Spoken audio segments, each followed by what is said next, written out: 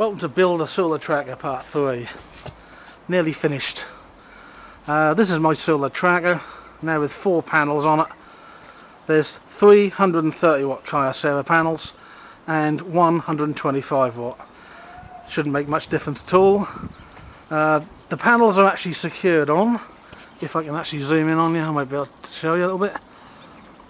The panels, I've made some stainless steel brackets holding them at the bottom, bolted through each one. So there's 2 on each. Okay.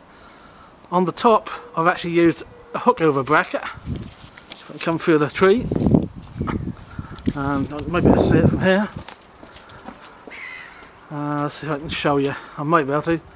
I've actually made the brackets so they hook over the top, so that panels slip on. Can't really see them from here.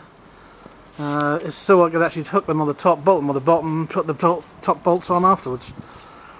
Another thing about the actual panels is that they're fully waterproof, so there shouldn't be any problem in this weather.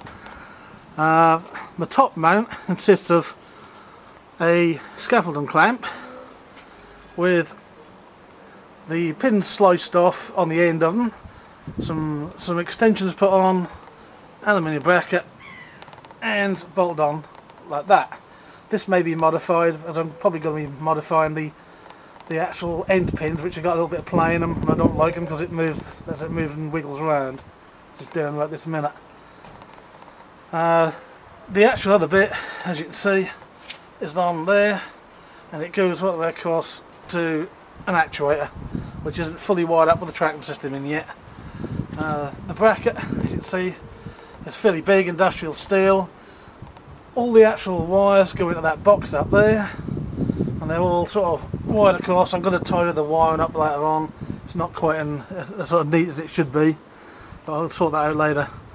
I've had actually thought that I might be putting a pin in the centre here on this shaft here, so I might put a bit of weld on a pin in the middle of there, just to stop it completely rotating on there. And I'm going to have to probably pin the bottom as well, which is down the bottom here.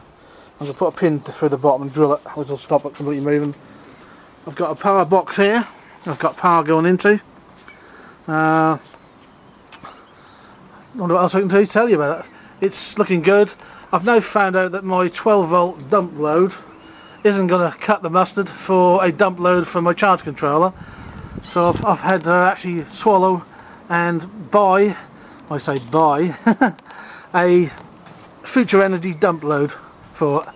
They're about 90 quid. They'll handle a kilowatt, and they'll actually handle this no problem at all. As you can see, it's a fairly big beast, and it sits there quite happily in the garden. As if I just keep it on camera. This is sort of pretty serious power. Because it's on a solar tracker, that should actually yield about another 30% more if it's tracking the sun. I'll give you an update on the control system later on. The control system I'm using has been bought from a chap called, his name is Dwayne, and he's on redrock.com.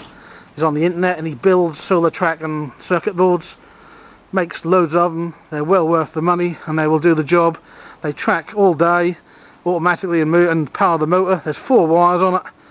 And you can get them from America. You have to send away from them. Some people are selling them in the UK, but they're selling them for a bit of too much premium, so I went direct. At the time they were 21 quid, all posted to your house, but they've probably gone up now since the exchange rate has happened. What else can I say about it? It's nearly there. I've got a new inverter, 24 volt inverter, which is lovely, which is a Xantex inverter. They're about 500 quid. But I managed to steal that one off someone on eBay for 175, 180 quid, which is good. From now on, at the moment, quick update, the wind turbine is not up yet. Still got the blades, still got the motor, got a 24 volt motor. I'm going to run the power out later when the law changes, but for the moment, this will have to do for the time being. Can't wait to get some good sun later on in the year. That'll be quite interesting. See you now. I've got to go. Bye bye. Hope you enjoyed this update.